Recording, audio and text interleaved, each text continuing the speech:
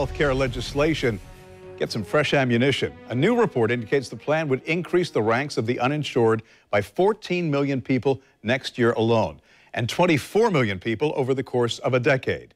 The Justice Department has asked lawmakers for more time to provide evidence backing up President Trump's assertion that former President Obama wiretapped his New York skyscraper during the election.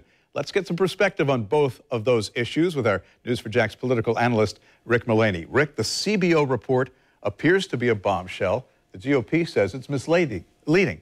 What do we believe?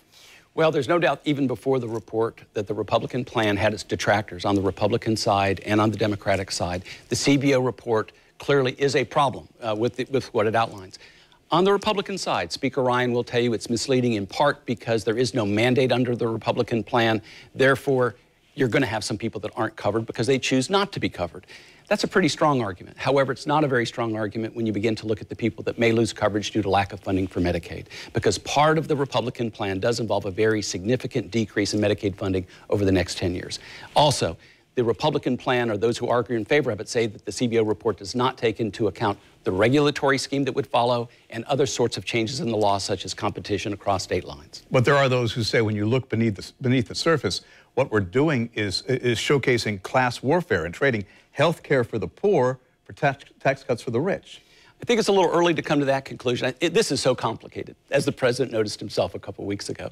To step back, the Affordable Care Plan, the Obamacare plan, what it did was create 21 new taxes, raising $1.2 trillion that was spent primarily on Medicaid expansion and subsidies on the exchanges, with a mandate. This plan goes in a very different direction. It's reducing the taxes, reducing the expenditures, and it's trying to use tax credits and trying to get government out of the business of health care.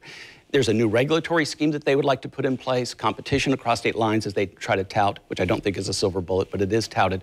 So some may characterize it that way, Bruce, but I think you have to let this play out a little bit. I think you will see amendments to this plan. Oh, there's no doubt that they're coming.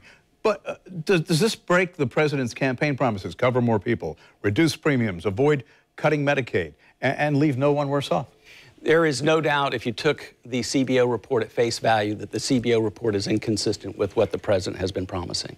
I don't think this is the end of it yet for the Republican plan. This is really sort of Paul Ryan's plan, primarily, who's the architect of this plan. It has already passed 2 committees. There's another big committee meeting this week. But the answer to your short answer to your question is, I do think this is inconsistent with that. That's why I think you're going to see some changes. All right, let's move on to the wiretapping issue. The DOJ is asking for some more time.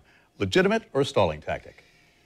Bluntly speaking, I think they need a little more time because there is no evidence at this point in time regarding proving that supports President Trump's claim that President Obama wiretapped phones at Trump Tower or his phones during the campaign.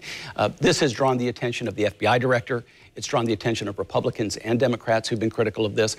But next week, the House Intelligence Committee will be hearing testimony from the FBI director.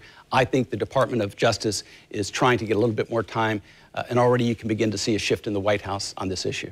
And how does the American public react to the fact that the White House is now backtracking? I mean, Sean Spicer made it clear. The president didn't mean wiretapping. The president didn't mean former President Obama personally. I think Sean Spicer yesterday was basically saying, don't take us literally. We said wiretapping. We didn't quite mean wiretapping. We said President Obama. We didn't quite mean President Obama. It's a tough spot. Meant the administration. It meant the administration. And therefore, but that's not going to play very well. This allegation is more serious than some of the others. How big was the crowd size at the inaugural? Even the allegation regarding 3 to 5 million illegal votes. This one has drawn the attention of investigative committees, of the FBI director, of the CIA director, testimony next week. This is problematic for the Trump administration. I don't think they're going to lose core support. Detractors will be more inflamed, but it is a very serious credibility issue, and I think that Trump has a problem on this one. Rick Mullaney, thanks for your perspective. Always enjoyable.